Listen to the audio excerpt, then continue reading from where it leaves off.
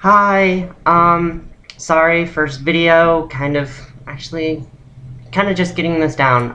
Guy mode. Okay, so, what I want to talk about today is actually directly relevant to something that happened to me today.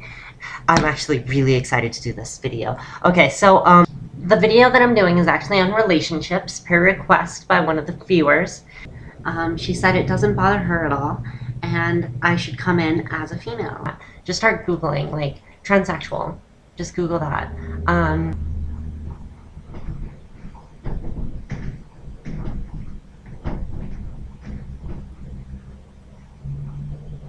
So I really, really want to say thank you to this group of people within this church. Otherwise, that's pretty much it for this video, and I hope you enjoyed it. It's just basically a look back at how my voice progressed and the usefulness of recording your voice. In case you didn't notice, there's actually a time in which the voice actually didn't really change too much based upon the dates and everything. So you can tell how much the videos helped, because as soon as I looked back on how I sounded during all of the videos, I was able to make improvements. And I'll always change. It's always a fluctuating thing, and it takes a while. It takes time to learn. But if you record yourself, and if you always wish to improve, and if you keep practicing, your voice gets better. It really does, and it gets more natural.